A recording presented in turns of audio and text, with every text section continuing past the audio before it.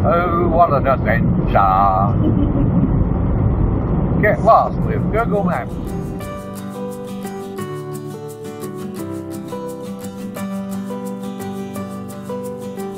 Good morning everyone. Yeah, we're back at the trailer. I've just removed this. What I'm going to do is down here I'm going to install this old Victron BMV 702 battery monitor. That's this one here. There's its shunt over here. And I'm going to try this Bluetooth dongle. Now a lot of people, although you can't, no such thing as a Bluetooth dongle. Here it is, by the way. Hope you can read that. What's that say? VE Direct Bluetooth Smart Dongle. Now this is for the older units that aren't smart and don't have the Bluetooth built in. I'm not sure if it'll work off the BMV 702 that I'm going to install here. Get the light right so you can see. But we're going to give it a go. And for those people that last time I was talking about this dongle swore black and blue and called me an idiot because there was no such thing. There it is. As you can see, it is a Victron Energy product. It's meant to work with their gear. So if you've got the older charge controllers or battery monitors, hopefully, well, I don't know if it'll work on a battery monitor. We're going to see. Alright, so that's what I'm up to, because I want to test this split cell technology panel.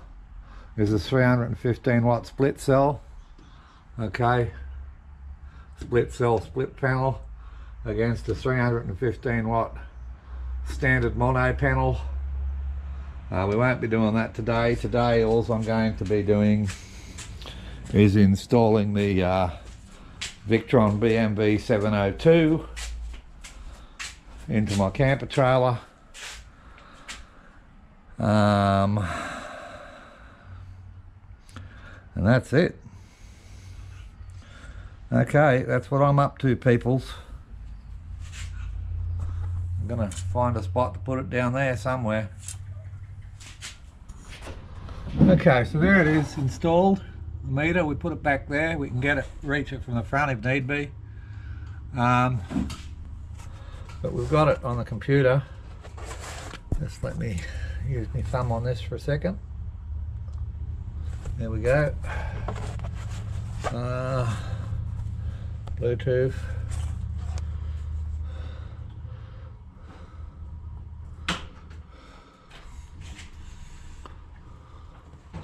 Okay, so if we put a load on, let's turn one of these fridges on. There we go, it's got one fridge on. Okay, that's minus 3.3 amps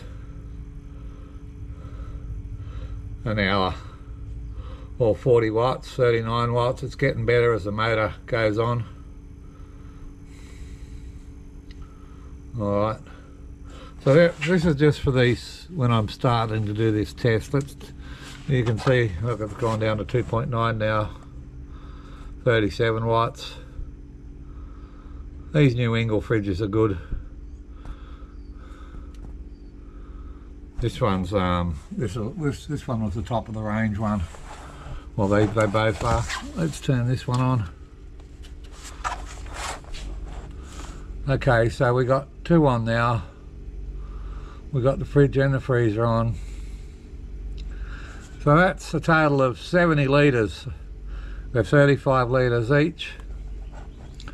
That's 70 litres of cooling. Well, one's a freezer and one's a fridge, so 70 watts. So I'll be able to look at the loads and the input from the panel from from the charge controller. It's not turned on yet because the panel's not in the sun. That's another test another day. But that's the install. It wasn't hard. Yeah, I could have mounted the monitor all the way over here, but there's no point. I won't be touching it because I do everything with the iPad. It's all remote controlled. It's dropped down to 5.1 amp for 2 units, and at doing that continuous use, it's got 20 hours and 1 minute time remaining, 19 hours.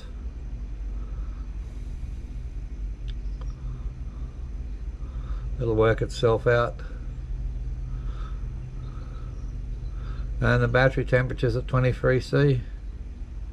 Alright, I'll turn these all off now. So I'll be able to also, those volts will go slowly back up. Sorry for moving the stuff around, but I've only got 2 hands. So if I want to measure what the solar panel on the car's doing after the car batteries are charged, I can see what that's inputting without, and then I can test the main solar panel and any other solar panel I hook up as well. That's the main reason for doing this, because I've got some testing to do. Alright.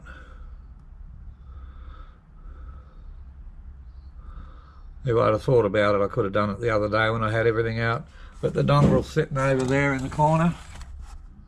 Okay, all working absolutely beautiful. They do make a 7012 now, which is basically a 702 but with a built-in dongle, and it's roughly $100 more. So I'll use what I got, since I already had the dongle and everything. Only bad thing about that now is that it is going to continuously use a few milliamps out of the batteries,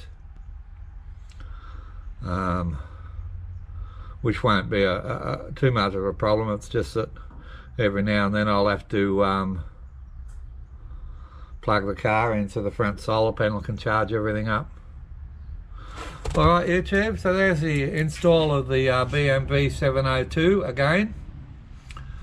It looks pretty good over there, you know, it's not in the way, it's not going to be bumped. All the cables are out of the way. Like I say, I could have done it neater with a junction box, but I didn't have one. Next time I've got everything out, I'll make sure I've got a junction box here. I'll probably go inside and order one, so it all gets done next time I take everything out for cleaning. Alright, just got to put the kitchen back together, put all my tools away, and I'm done. So I hope you enjoyed that little video. Basically it was all done so I could test these new split cell split panel designs. I think they'll be really good on camper trailers and caravans. I think they would also be really good if your house was shaded. But what we'll do is, I've got some good weather coming without any clouds later on in the week. We'll take the trailer down the back and get some testing done. Like I say, I've got a 315 watt monocrystalline standard panel, same voltage and everything. And then I've got this split cell panel. So we'll do some shading experiments and see which one's best for shade. Alright, keep safe everyone. Bye for now.